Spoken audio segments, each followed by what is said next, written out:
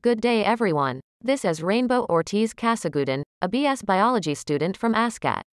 And for today's video I will be going to show you how to perform the Redi experiment in relation to spontaneous generation. So let's start. Hypothesis. Rotten meat does not turn into flies. Only flies can make more flies.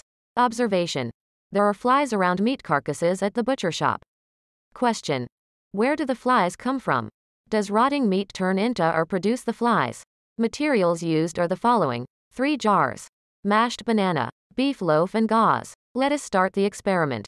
Placed 1 slice of beef loaf to each jar, then put some mashed banana each jar.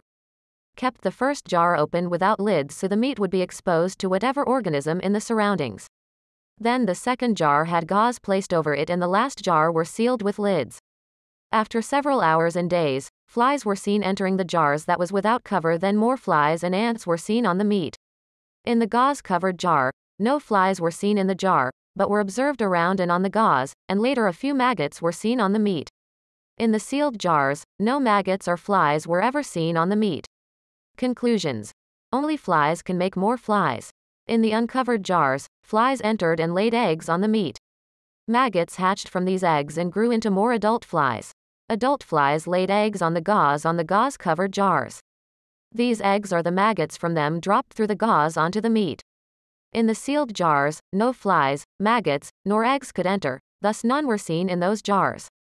Maggots arose only where flies were able to lay eggs. This experiment disproved the idea of spontaneous generation for larger organisms.